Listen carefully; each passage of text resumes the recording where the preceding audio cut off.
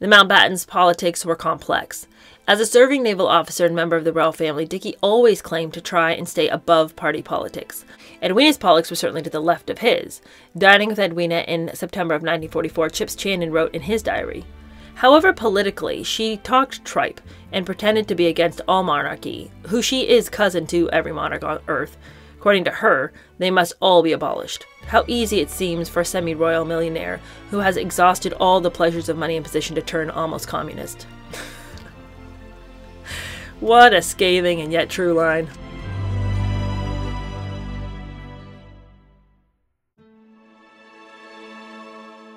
Hello, how are you? Welcome to another episode of The Mountbattens. And in this episode, it is called Malta Again.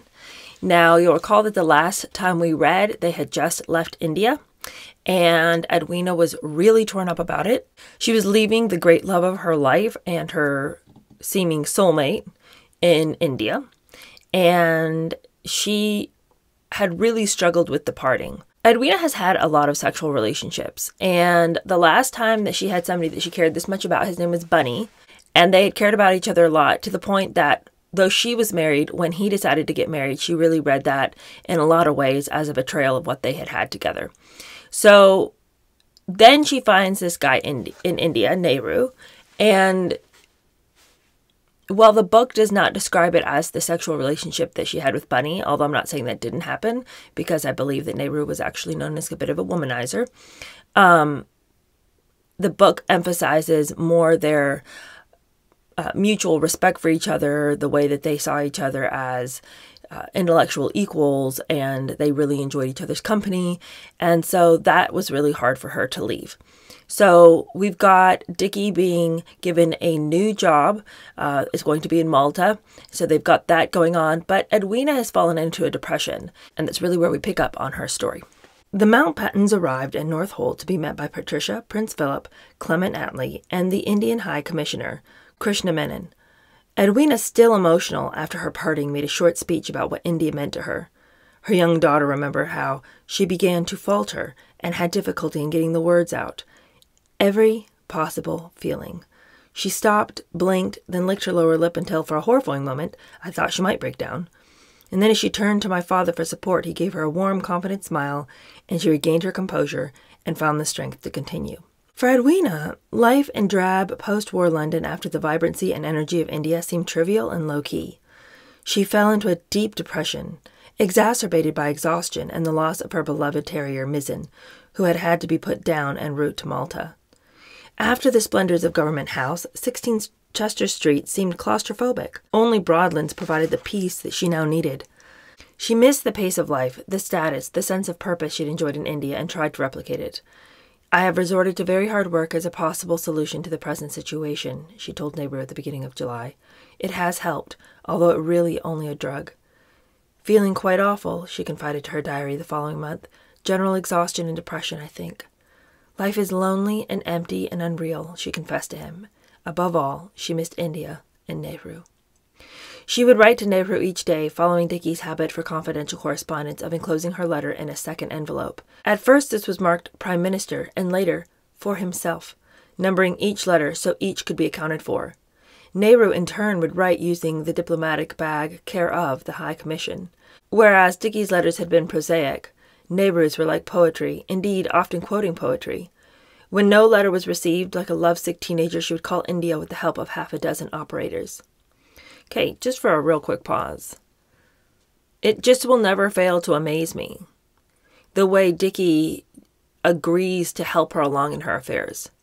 I get he's having his own affairs, so that's the only thing I can think of, that because he was engaged in his own behavior, he couldn't refuse his wife her dilly-dallies.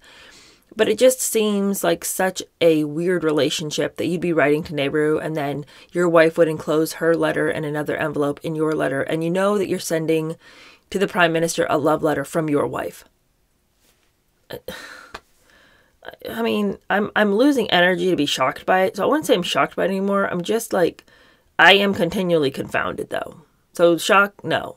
Totally disgusted, though, yes. People did what they could to cheer her up. Malcolm Sargent, the old boyfriend, took her to see Laurence Olivier in Hamlet. In August, the whole family went to Classibon for 5 days, staying in the local inn, whilst they brought the house back to life. The fresh air and peacefulness helped restore her good spirits. Scrambled over the rocks and dabbled in the pools, she wrote to Nehru, energized. Back by the beach of white sand, brilliant sun and sapphire and multi-emerald colored seas and countryside with its whitewashed thatched cottages, we shrimped off the rocks and sat about in shorts sunbathing. In September, the Mountbattens, with Pamela, stayed with Henry and Yola Letelier in the south of France, where Dickie practiced his water skiing and they saw the Duke of Windsor. Any time Edward comes up, I just have to raise an eyebrow. But Edwina remained dissatisfied. I somehow seem to have grown out of all this, the people, the life, even the scenery, she wrote to Nehru. For Dickie, it was different. Though he had been offered various jobs, including Governor of Malta, Governor General of Canada, and Ambassador to Moscow and Washington, he just wanted to resume his naval career.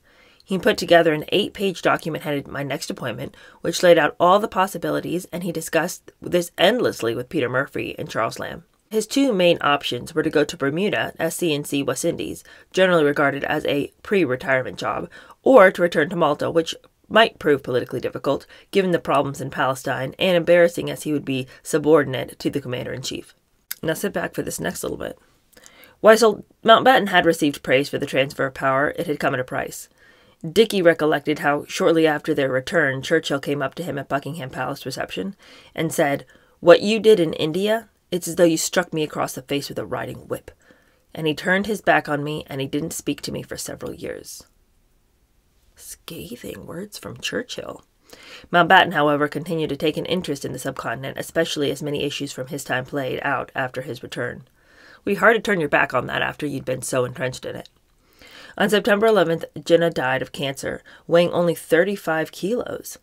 The ambulance taking him to the hospital broke down, and for an hour he lay dying, parked on the roadside.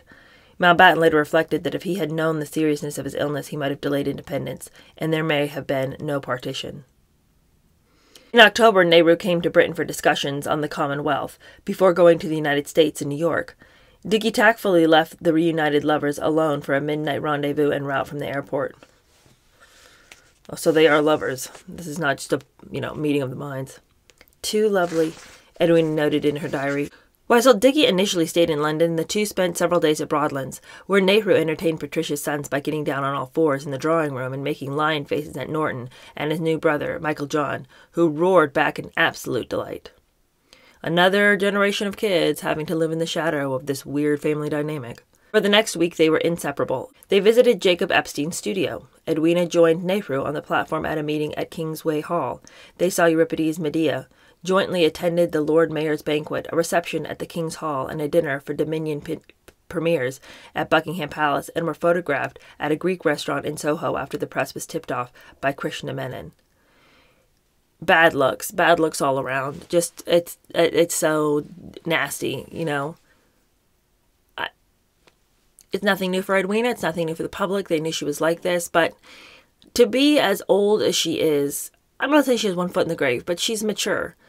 When are you going to put childish ways behind you? When are you going to stop looking for love in the arms of all of these men who are not your husband? At the end of October, the Mountbattens returned to Malta, Nehru seeing them off from Northolt, and Edwina in dark glasses to hide her tears. Dickie, who had been appointed as commander of the 1st Cruiser Squadron, now reported to Admiral Sir Arthur Power, who insisted on continuing to call him Sir. It must have been a huge adjustment, from having ruled a subcontinent to an island just over 300 square kilometers, from having given orders to now being a subordinate.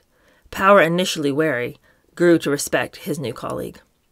He wrote, "We saw eye to eye on most important matters. I found him an endless source of entertainment with his peacock Montebeguerie, which kept popping up at unexpected moments in sharp contrast to his normal sane and statesman-like person.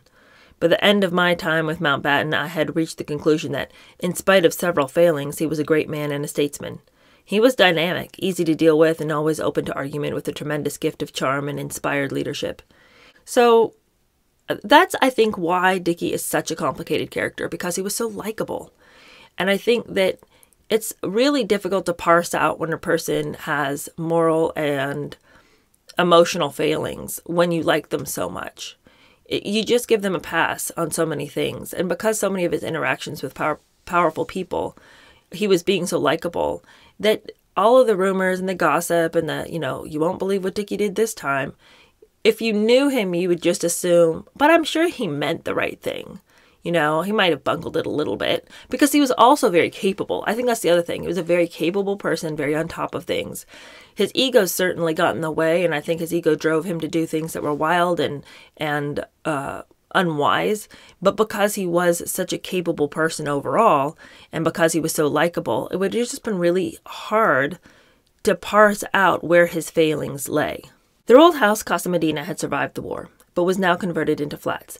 So they first stayed at the newly opened Phoenicia Hotel before moving shortly after Christmas across the road from the Casa Medina to a villa. Royal Marine Braun Perks was assigned as Mountbattens' driver and lived at the villa while it was being decorated. Perks would often drive Mountbatten to his scuba diving or to polo practice, where he spent hours practicing at a stationary horse in an enclosed area with the ball ricocheting around. You would be very relaxed with him. He never stood on ceremony, according to Perks. He recollected how once driving through a 40-mile-per-hour area, Mountbatten, who loved to drive fast, told him to step on it. Perks says, I explained about the speed restrictions, and he insisted we swap places, which we did. A few minutes later, the military police, who we called snowdrops on account of their white helmets, stopped us. After saluting me in the back, they proceeded to give the driver a bollocking until they realized who he was. And we then swapped places again, and I drove to our function. I always respect people who, in a situation where they could have power and where they could treat their servants or the people who work for them as less than, or just sort of ignore them, or just like get work out of them but not create any kind of relationship or bond. I always respect the people who see how dumb that is and who treat the people that they're working with as human beings. I'm not saying you need to overstep your bounds and, these don't need to be your best friends, but to just sort of have a human relationship with these people, I'm always so refreshed by that.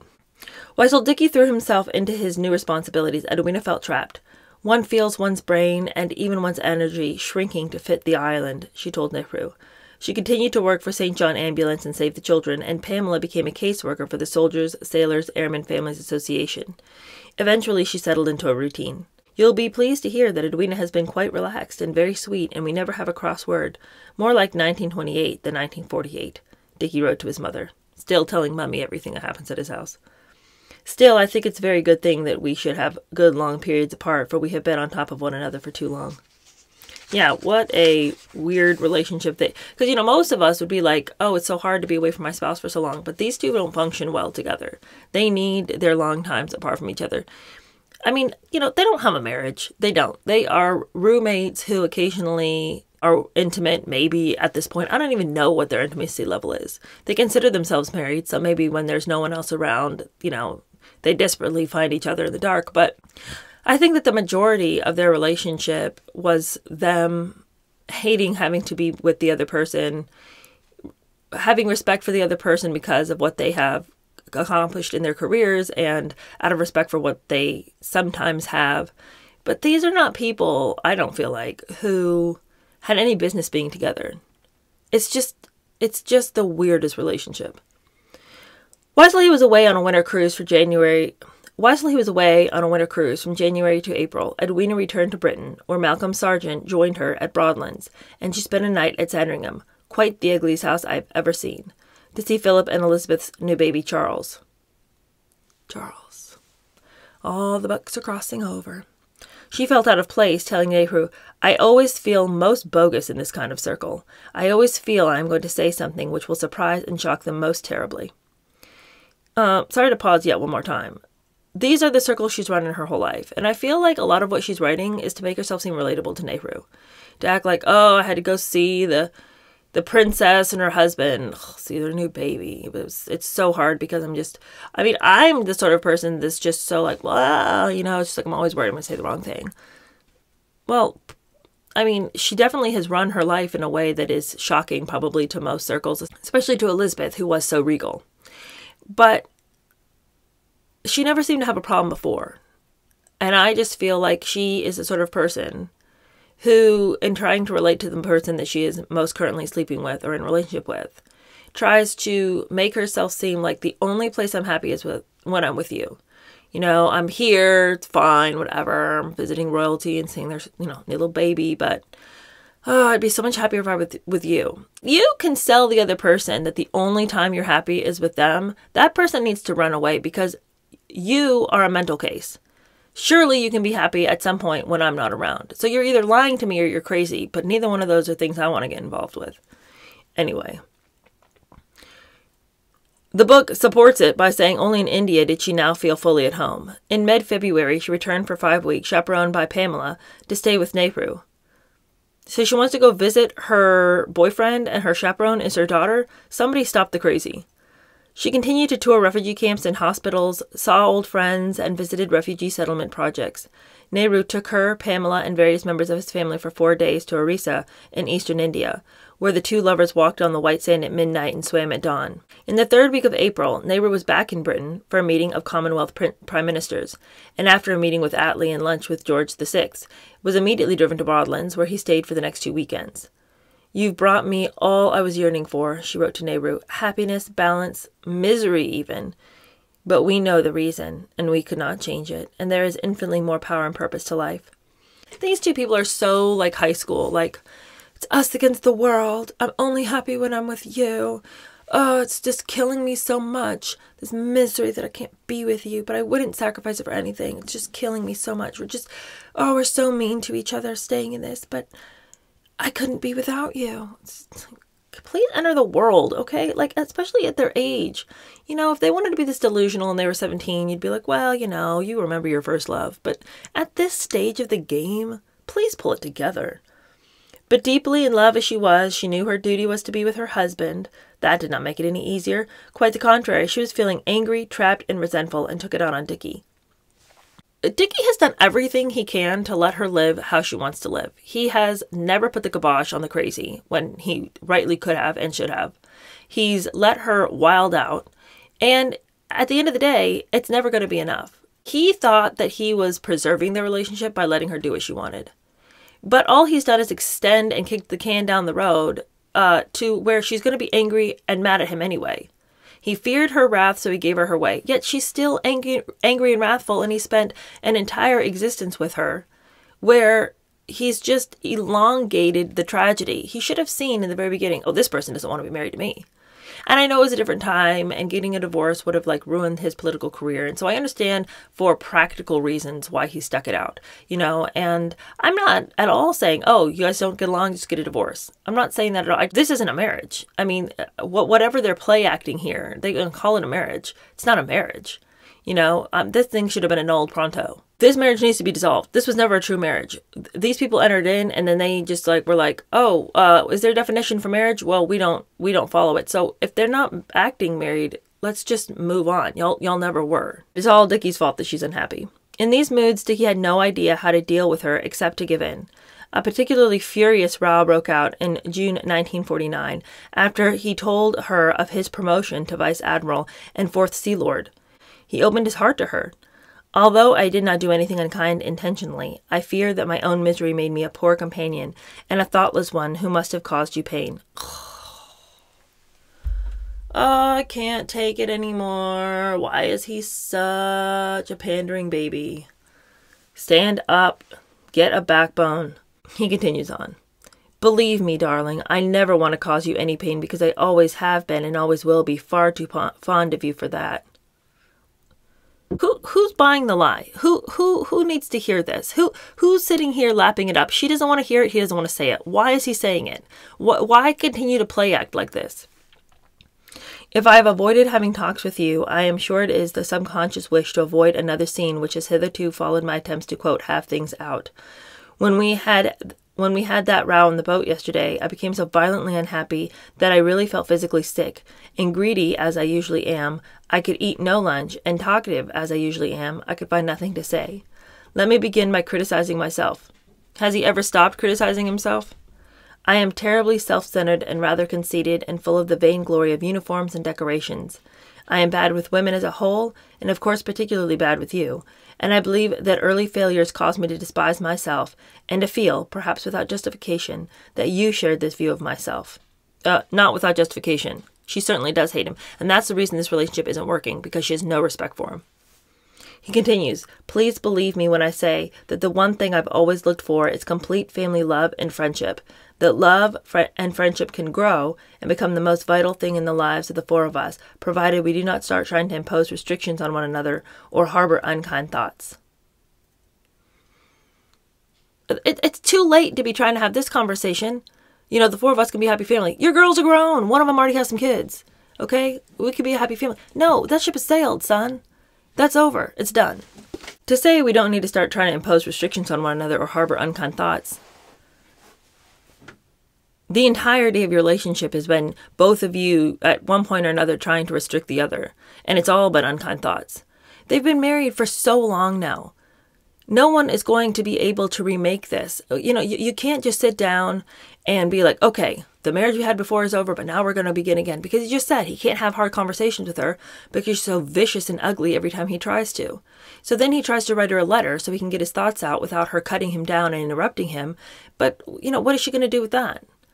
She doesn't want to change. She hates him. She wants to leave him. And at this point, you just have to wonder, why didn't he let her? Because his job is one in which it's not a demotion. He didn't do anything wrong, but it's like a pre-retirement job, I suppose. He can't necessarily compromise himself at this point. He's in charge of this tiny little island, and he is, you know, subordinate to authority, which is not a role he played in before. What is he? You know, so it's not like he's going to really jeopardize that next step in life. He's you know, his career is de-escalating, you know? So he's past the crescendo, and if ever there was a time to be like, all right, lady, there's the door, this was the time. But he continues in his letter to address Edwina's jealousy about his girlfriends. He says, as for Yola, we are all such friends that it is fun being together. But there are times when it's fun being alone. Just as you wept with disappointment when circumstances meant that I was going to be home the first evening that you and Nehru were going to be together, I sometimes also feel like I'd like to be alone with Yola. I never minded your seeing Malcolm and Nehru alone, as you know. What? So when he was going to be in his own home, the place that belongs to him, I mean, and Edwina, but they're home together, and Nehru's coming over, and he's, you know, hadn't made arrangements to stay somewhere else, and she openly wept with him that he was going to be around. But then when he wants to be with Yola, she's like, absolutely not. Who do you think that you are? How dare you go hang out with your girlfriend? But she can have this weep-a-thon when he happens to be in the house when her boyfriends are coming over, and she can't handle it. And she's like, I just want to be alone with them. It's been so long. I don't, you know, if the man was crazy by the end of his life, if he did things that were like, wow, that's really weird, why would you do that? I don't know the extent of his crazy, and I'm not making excuse for it, but I'm saying I cannot imagine being able to function like your brain worked when you had made so many concessions to reality all along. How, at this stage in your life, are you even able to meet reality when you see it? You know, and so I think the guy is going to go on to do some crazy things in this book, and I make no excuse for it, but because I think he should have told Edwina how it was in the beginning. Their marriage went off the rails because he's over here like a simpering baby. Please don't.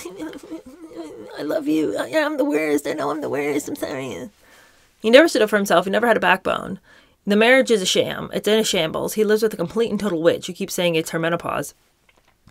I cannot even imagine what his life was. It would be better for him, as Proverb says, to go live on the corner of a rooftop than to exist in a house with this lady.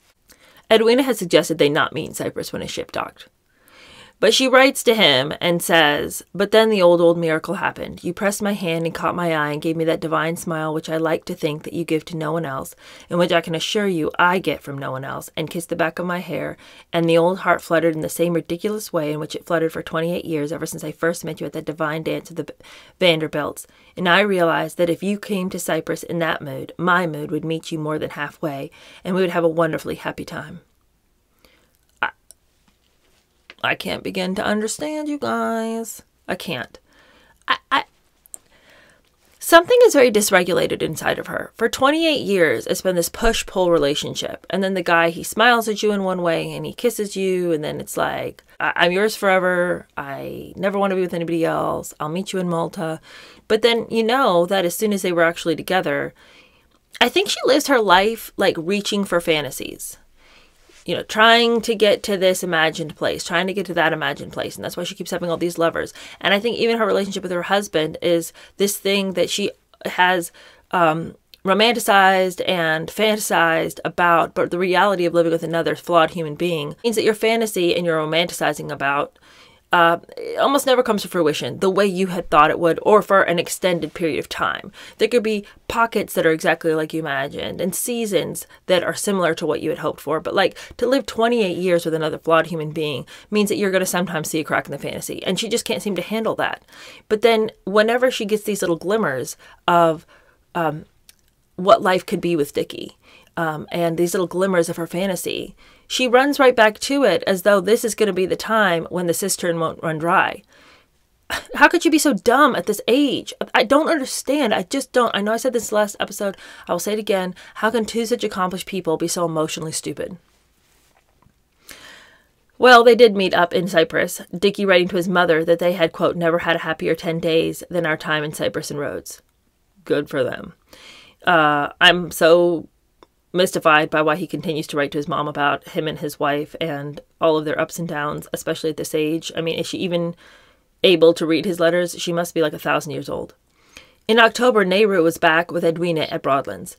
It was a relationship that suited them well. Politically, emotionally, and intellectually compatible, they drew support from each other. He brought her small exotic gifts, welcome in a Britain still in the grips of rationing, such as mangoes from India, cigarettes from Egypt, and cheese from Switzerland. But he brought much more. Where Dickie had been too gauche, busy or casually dismissive, here was a man with whom she felt comfortable and an equal, who respected her mind and who knew how to appeal to her feelings. She had been able to channel her love in the past to the animals or strangers, such as the sick, the disposed, or poor. Now she had found a soulmate.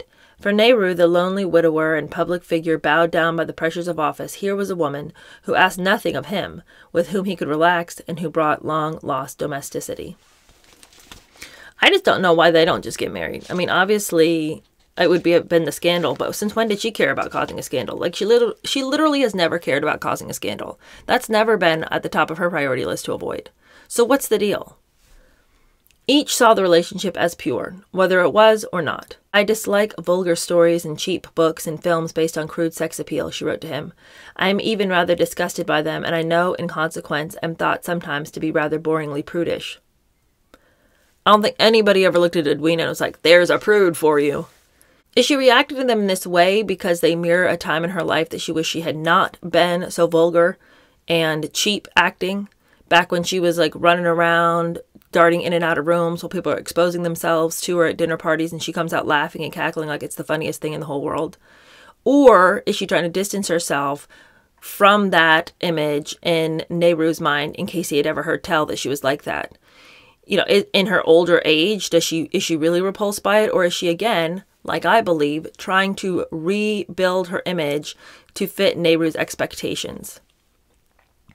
Anyway, she claims she's grossed out by it and disgusted by it, and that, you know, she's this big prude, you guys. I'm just like, I'm such a prude. Everyone thinks I'm like kind of boring because of it. Like, stop trying to rewrite history. And then she says, I think I'm not interested in sex as sex, Edwina wrote to him. There must be so much more to it, beauty of spirit and form and in its conception, but I think you and I are in the minority. Yet another treasured bond. She is so in love with herself. And by the way, lady, you are interested in sex for sex, which is why you've had such a string of relationships with men. You know, it's not beauty, form, the spirit of the moment. Stop trying to intellectualize this thing that you are addicted to. You know, it's so much more than sex for me. It's about beauty. It's about the form. It's about the conception. Shut up. No, it isn't. It's none of those things. You like it, okay? And you use it to make yourself feel better. You know, so if you want to talk about the form of conception, that's the conception. I feel bad. I'm going to go and have sex with this person. Maybe that will make me feel better. Oh, that person didn't do it for me. That guy across the room, let's go. You know, she used sex as a vehicle for making herself feel desired because she didn't know how to feel like she was worthy on her own. But, you know, I'm really annoyed and disgusted by the fact that she would take this relationship with Nehru as an opportunity to rebrand herself to herself. A few months later, she joined him in India, where she continued her work with the Refugee Relief and Rehabilitation Committee, which she had set up after partition, but also visited museums and galleries. He was so knowledgeable about his country's past, and on that trip he brought Indian history and art alive for us, remembered Pamela Mountbatten. My mother seemed to flourish in his company, so happy and fulfilled in his presence.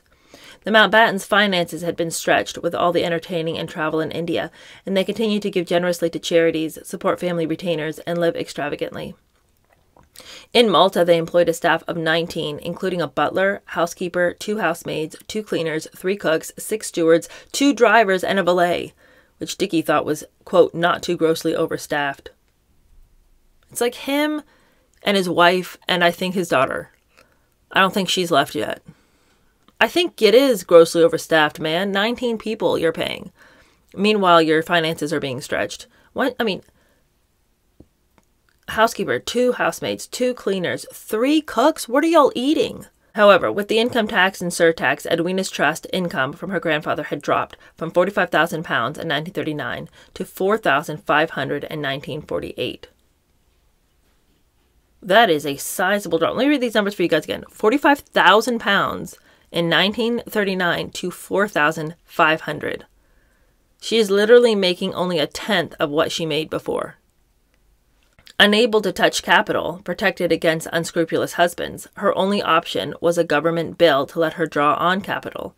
By March 1949, the Mountbatten Estate Bill had successfully gone through 3 readings in the House of Lords with no opposition, but it then encountered opposition after a press campaign orchestrated by Beaverbrook.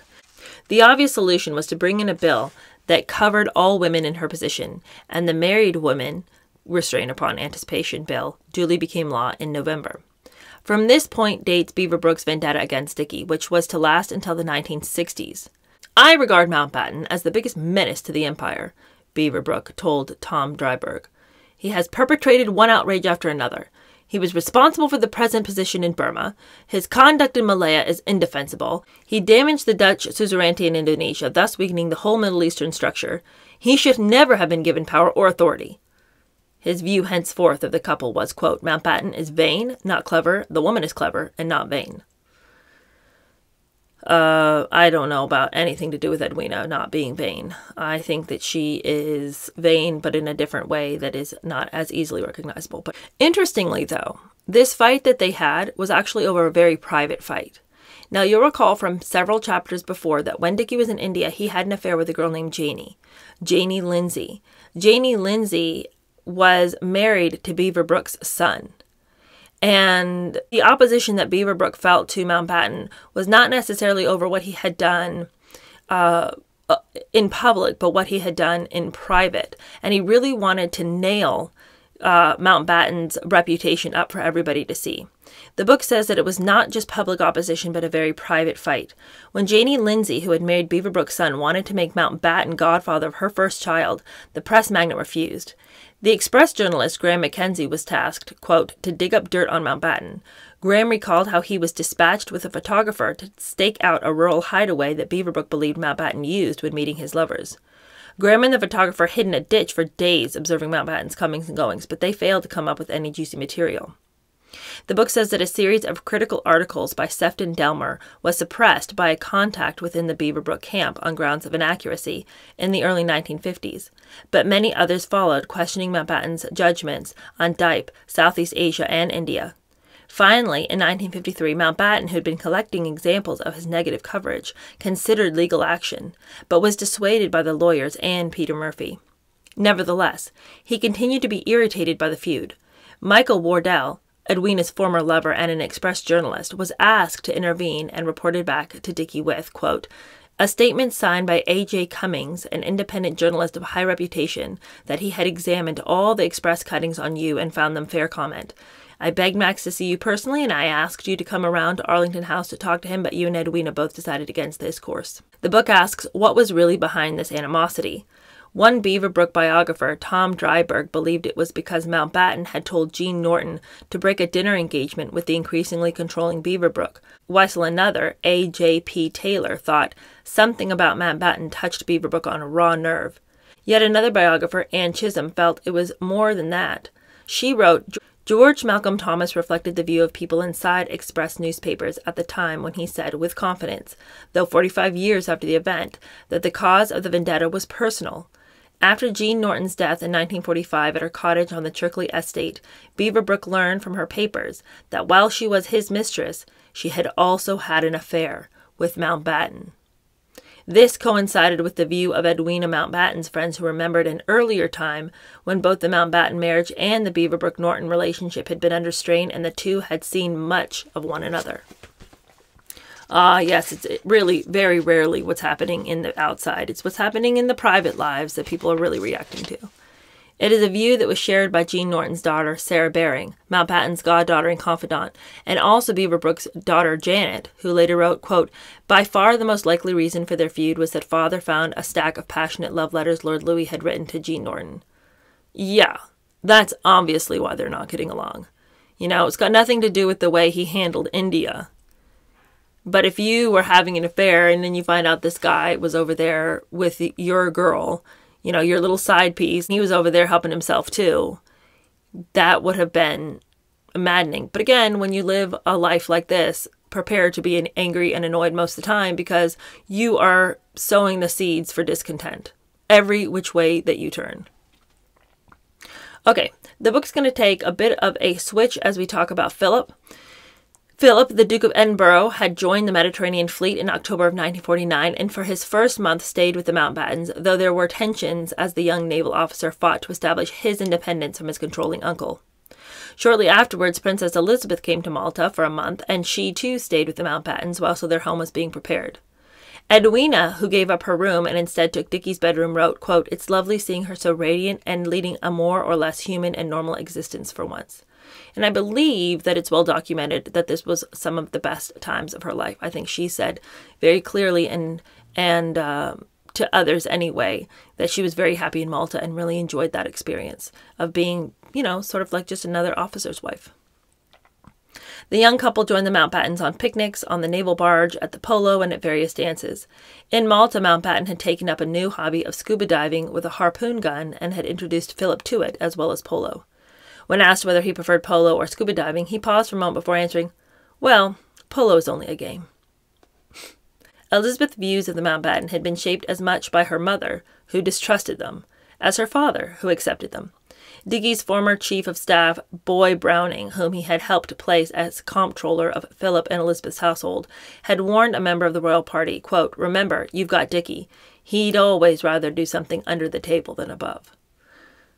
Yes, that is a very telling statement about Dickie, and I think very true.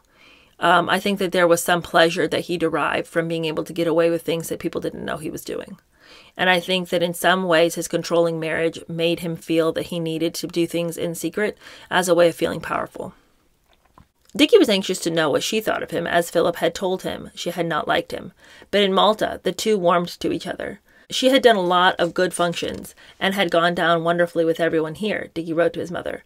"I'd never really known her before and have quite lost my heart to her. She's very sweet, and my word, she's kind and thoughtful for Philip." Mountbatten threw himself into his new job, making a point of entertaining extensively and going to sea every week, and he had quickly flown his flag in every ship in the squadron. He also continued to demonstrate that he played by his own rules.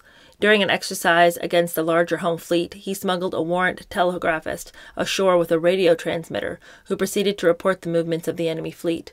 When complaints were made, he replied that, quote, "When he played war, he played with no holds barred." His handling of ships also remained problematic. On one night exercise, he ordered the torpedoes to position to fire to port and then directed the ships in a circle so they would have destroyed each other. One young officer could not help exclaiming, "The man's mad!" Yeah, well, we've known that for quite a hot second, but consider who he lives with. His career, however, remained unaffected. In June 1949, he had been made a vice admiral, and the following spring his time with the 1st Cruiser Squadron ended, and he was appointed to the Admiralty Board. Vice Admiral Mountbatten is most versatile and remarkable in ability and energy alike, began Power's final report. Ambitious and perhaps impetuous, but not rash, a tremendous asset to the service to which he is devoted. There were 5 Sea Lords on the Admiralty Board. The first headed the Navy, the second was responsible for personnel, the third handled the design and building of ships, the fifth was in charge of the Naval Air Service. Mountbatten, having hoped to be chosen to run personnel, was appointed the 4th Sea Lord and was responsible for stores and pay. The worst of the jobs, by anyone's estimation. He put on a brave face, Well, having blown off steam, he wrote to Patricia, let me tell you that if I am sent as 4th Sea Lord, I should go very humbly and loyally and do my best. I accepted to go back and take my chance at carving out a naval career, and I have such ludicrous self-confidence that I still think I can get to 1st Sea Lord. There was much that needed to be done. There were insufficient uniforms for the 150,000 reservists available for mobilization, and mine-sweeping fleet was under-resourced, and pay needed to be reviewed. Within a month, he had visited the 5 major naval depots and each office in the victualling and stores department. Crucially, the job gave him added experience of the workings of Whitehall, which was to prove useful in his career. But tragedy is about to strike, and everything's about to be busted up. In February of 1952, George VI died after the Mountbattens' annual visit to Sandringham. A real shock, wrote Edwina to Nehru. How fit we had found him shooting and walking in spite of intense cold and Arctic winds. He and Dickie had been close since their time at Cambridge together 30 years earlier and had corresponded on a regular basis. Dickie had always been scrupulous about keeping the sovereign informed and making him feel important. He had also never been reluctant to use the king's wishes to secure his own objectives. As at the state of George's reign, Dickie pushed himself forward to make himself indispensable according to one's point of view. Well, that was probably true. He probably did do that. I mean, Dickie's always been looking for a way to step up the next rung of society. It's just the way he views the world. I don't know, even at this point, if he does it to be calculating and shrewd and deceptive and manipulative. I think that's just the way he thinks it's best to live life. Together with Churchill and the Duke of Gloucester, it was the Mountbattens who met Elizabeth when she returned to Britain from a tour to Kenya as Queen on February 7th. At the funeral, he had asked if he could walk immediately behind the coffin, as his father had at the funeral of Edward VII, until rebuffed by the Earl Marshal, the Duke of Norfolk, who was in charge of the arrangements. The young queen did so instead. As well she should have, and I think that for him to be trying to push forward and be like, hey, can I, my dad had this honor, can I have it too? Like, it's not about you. Why don't you be quiet? Why don't you just wait for them to tell you what to do? That's very distasteful. For Dickie, the new regime signified the triumph of the House of Mountbatten, and at a dinner at Broadlands, the day after the funeral, he gave such a toast. One of the guests, Prince Ernst of Hanover, reported to Queen Mary, who complained to Winston Churchill, pointed out that George V in 1917 had decreed the House of Windsor to be the royal family's name forever. Churchill immediately called a cabinet meeting to discuss, aware that public opinion, so soon after 2 wars against the Germans, would be against such a link. No one quite knew the position, given the Queen's married name was Mountbatten, and a new decree had to be made in April re-emphasizing the position. Philip is furious that he could not pass on his own name to his children. It would be disappointing. It would be upsetting. It would feel like a complete reversal of everything you had known as for a man in Western culture. I mean, that's the whole deal. You pass on your name to your children. Even so, there were continued concerns about Mountbatten's Svengali influence over the royal family and his left-wing views. Philip and Elizabeth were regular guests at Broadlands, and there were rumors that he was plotting to have Philip made king consort. When the Duke of Windsor was over for his brother's funeral, he noted of Mountbatten that, quote, one can't pin much on him, but he's very bossy and never stops talking. All are suspicious and watching his influence on Philip. It's a different tone from old, Edward that we have not gotten, at least from this book. Mountbatten and the Duke of Windsor had been good friends when they were younger, and I think they kept in touch mostly because Dickie saw that for a time it would have benefited him to know the Duke of Windsor, but then as Edward's star began to dim and people began to see him as sort of this little boy who clung to the hand of his mistress all the time, Dickie certainly distanced himself, but he'll show back up. Once the Duke of Windsor dies, Dickie's going to be all up in that mess. Anyway, the book goes on to say that Dickie wrote to Edwina in February of 1952. He said, 4 different people have come to me in the last 2 or 3 days to say that London is buzzing with rumors and talk in the clubs, etc., that I was to be offered an immediate post abroad so as to remove me from being able to influence Lilibet through Philip. My own influence was viewed with apprehension, and there was also the view that I would be passing on extreme left-wing views from you. Of course, you always tell me that I am very right-wing and reactionary compared with you.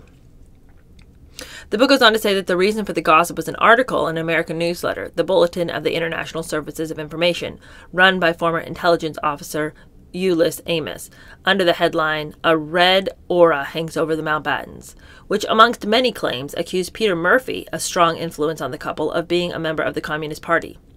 Wasn't he?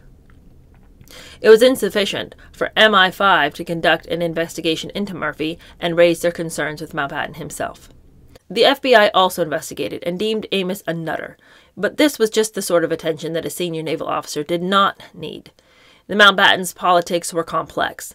As a serving naval officer and member of the royal family, Dickie always claimed to try and stay above party politics, although he had to be rebuked at one stage by the First Lord of Admiralty.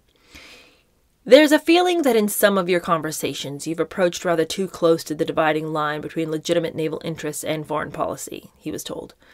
He was a technocrat, keen to get things done, and a pragmatist, but he was also a progressive when it came to national aspirations, and his record in India had aroused suspicion in right-wing quarters. Edwina's politics were certainly to the left of his. Dining with Edwina in September of 1944, Chips Channon wrote in his diary, "However, politically, she talked tripe and pretended to be against all monarchy, who she is cousin to every monarch on earth. According to her, they must all be abolished. How easy it seems for a semi-royal millionaire who has exhausted all the pleasures of money and position to turn almost communist." What a scathing and yet true line. My mother was genuinely left-wing, and my father would try and persuade her only to argue with those that she could influence and not die-hard admirals. But that was, of course, much more fun, remembered her daughter Pamela. She worked with Jeannie Lee in the Labour government. Several times people said that they had been persuaded to vote Conservative after being charmed by her on the assumption she was a Conservative. She was very annoyed. Her travels in humanitarian work had opened her eyes to the suffering in the world and the failure of governments to properly address it. Idealistic, perhaps politically naive, she was deeply critical of American foreign policy and Britain's post-war colonial policy, especially in Malaya and in East Africa.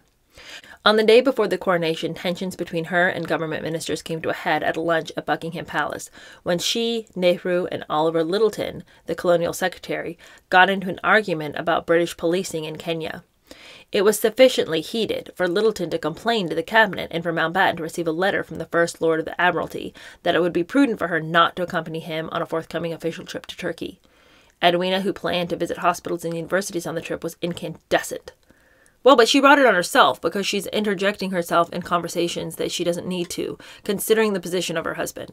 If she wants to stay married to him and she continues to tell Nehru, "I can't abandon you, I have to stay married to my husband," then she needs not to interject herself in scenarios that don't involve her. If marriage to him is somehow so important for both of their careers that she has to stay in a place where she's unhappy, you know? So if you stay in a place you're unhappy because your career depends on it and his career depends on it, why are you reacting in public and having these big political fights? Of course there's going to be consequences to that because you couldn't keep your mouth shut. After letters to the First Lord and Foreign Secretary giving her own version of the conversation, the Admiralty relented, but Edwina was to provide a convenient whipping boy for Dickie's enemies for years to come.